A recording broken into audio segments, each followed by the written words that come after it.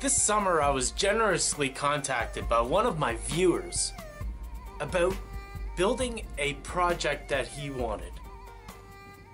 This guy came out of the blue from directly on the other side of the world. And from that interaction, that day, I was presented with a very serendipitous adventure. You know, there was really a lot of different components that came together perfectly to make a model that is really turning out to be one of the best I've ever built. And also the story behind it is one of the most... I'm just appreciating every second of it. Now, my client is from Australia, and he has documented his travels in China over the years. And the location photos that we have in this video and in future videos are all his. Before we get into the building of the model or the designing of how we're gonna build the model, all that jazz, some notes from the client about the project are this. Steam is still active in some parts of China.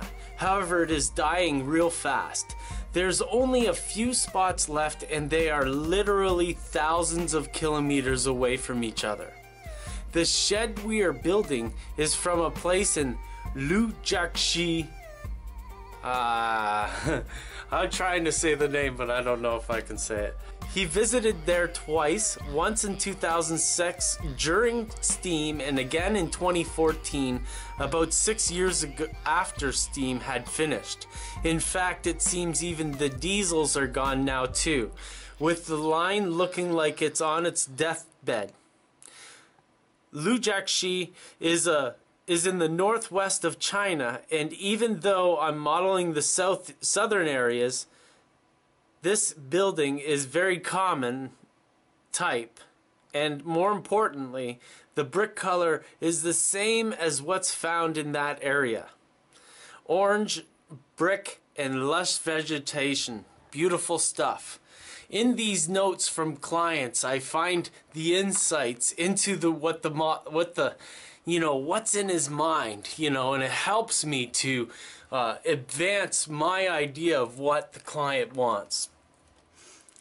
Mainline steam finished in 1999. However, there was many industrial lines and factories still hanging on as it was cheap and parts were easy.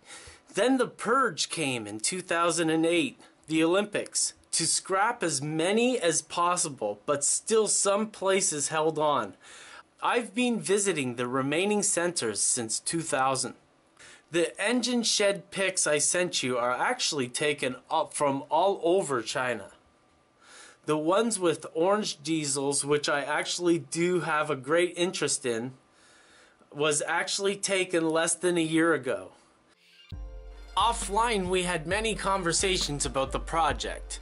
And in short, what he wanted was the features of these yellow brick buildings built with the red brick in the south that he loves so much. After a couple of weeks of deciding how to design the kit with my local laser company, don't be afraid to contact your craftsman kit creator, especially if he is local, to get yourself some custom cut brick panels or parts for your custom cut kit. It really takes a model to the best possible. It just makes it the best possible model that you can make it. And usually you'll find a down-to-earth cottage industry supplier who just wants to pay off his laser, and he's not gonna give you a big gouge. He's gonna give you a great price because he wants you to come back again. So don't be afraid to check out those local kit creators to see if they are down to earth. Good luck. I have been sharing my scale modeling experiences on YouTube free of charge for over 2 years now. In that time, I've invested a lot of time and money into this project. Projects like these need funding to grow, and I'm asking for your help. Patreon.com/Ron Perry. After going over the documents that the client made describing the project, well, I was able to move forward with my part of the whole project. Now, considering that this whole project is going to be shipped to Australia, that has to be put into the plan too. So I decided to make a solid base for this engine house, so that when it ships, it's a solid structure and it can easily be padded with foam and various things, but also, you know, it's not fragile, it's strong. That's another reason for working with your local kit companies, because you can actually do certain things to make it strong. And this is a brick building, like, there's no reason why it can't. I'm not really comfortable using this thing yet. Number two, it's real easy to build from a solid base. And earlier I mentioned that this was a serendipitous adventure. And the reason for this is I would have never been able to cut this base like this without my friend Sparky 107. I sure hope I got his name right. Sparky helped me out by looking through my wish list on Amazon and found out that I wanted a table saw, a mini table saw, and purchased it for me. Thank you very much, Sparky. I put it to use on this project right away, and I still have all my fingers. And hey, remember, shop safety is your responsibility.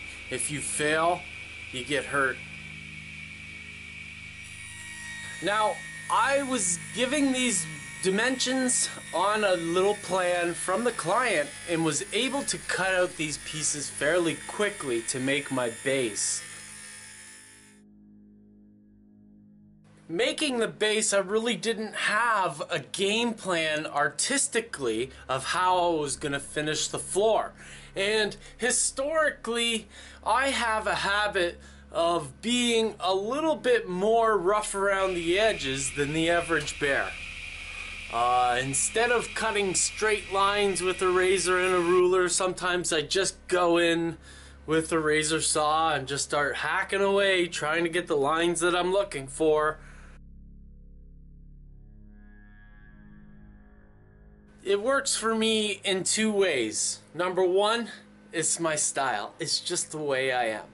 And number two, it gives my models that sense of chaos that I'm looking for. You know, if it doesn't work right away, you know, start shaving a few flakes off the edges and, you know, maybe it will start to work. Going into this model, sure, I wanted to make a hard shell base for the model, but other than the spacing of the rails on the engine bays, we'll call them engine bays. I don't know how to say that in Chinese, don't even ask me. But you know, that was all very easy and I just flew through it because it was color. You know, in the end of this base, what we're looking for is a lot of concrete. We're looking for a lot of grime. We're looking for some degraded concrete, you know, all kinds of nice dull gray colors. And, you know, that's what I'm looking for in this first stage. Nothing more. So here is the model as it stands at this moment.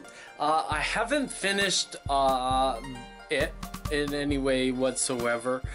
You can see the lines that have been cut into the model from the razor saw, and you know, I also used a number 11 razor blade to cut some cracks into the concrete too.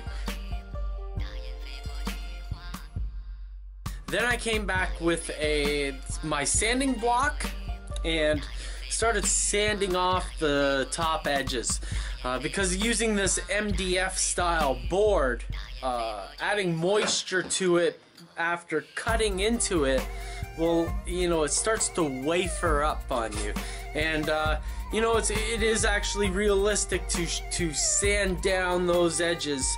I also used a bit of my steel wool and vinegar, and to see what kind of effect it would have. I wanted to have some very solid colors go into the wood, and you know, I wanted those things to really stain the wood as opposed to be a paint, so that when I come back with some paint, it really is a substantial color in the mix.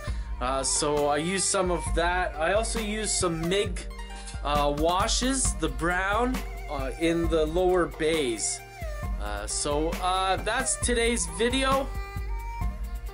I want to thank you for watching. It's been it actually is a lot of fun doing this YouTube thing every once in a while.